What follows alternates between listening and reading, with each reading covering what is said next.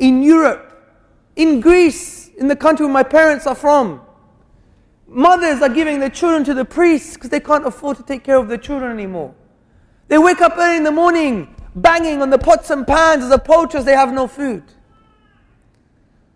But where is the Greek Prime Minister? Where is the European Prime Minister? Where is the German Chancellor? Where are they? But it was Umar ibn Al-Khattab radiallahu anhu, when there was a famine in Medina, he was walking even the outskirts of Medina.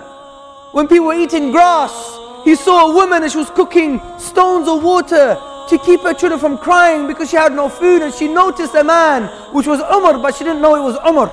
And she said, I'm going to account Amir al-Mu'mineen. Upon hearing this, because of that moral accountability we discussed earlier, he went back to the Bayt al-Mal, to the house of wealth. He collected the foodstuffs and he carried it himself. And his servant said, yeah, Amir al-Mu'mineen, let me carry that stuff for you. And he said, you're not going to carry my luggage on the Day of Judgment.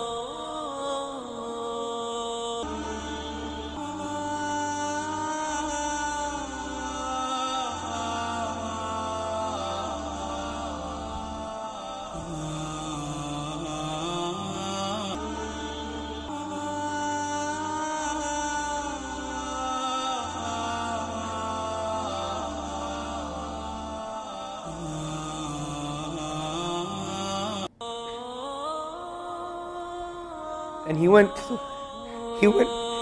to the woman's house and he cooked the food for them.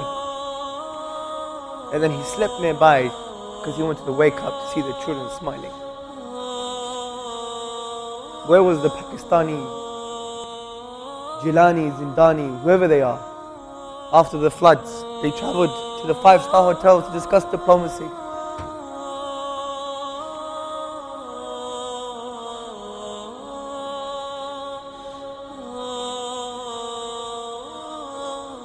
Why we need Islam.